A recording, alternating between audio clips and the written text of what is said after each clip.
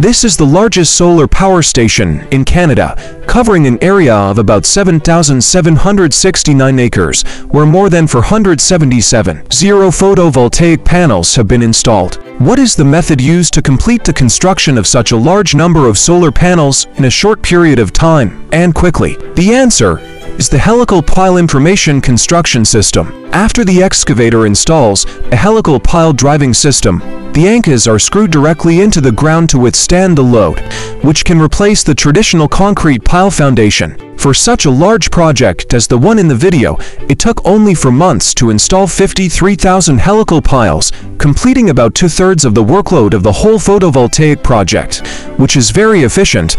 The information-based construction system for helical piles produced by Yichin Company can monitor the torque and verticality information in real time during construction, helping the operator to improve the ability to perceive the construction situation and make accurate judgments so as to ensure that the verticality, the helical piles installed, and the bearing capacity meet the standard conditions. It has the features of large pile bearing capacity, high mechanization, fast construction, corrosion resistance, and high cost performance.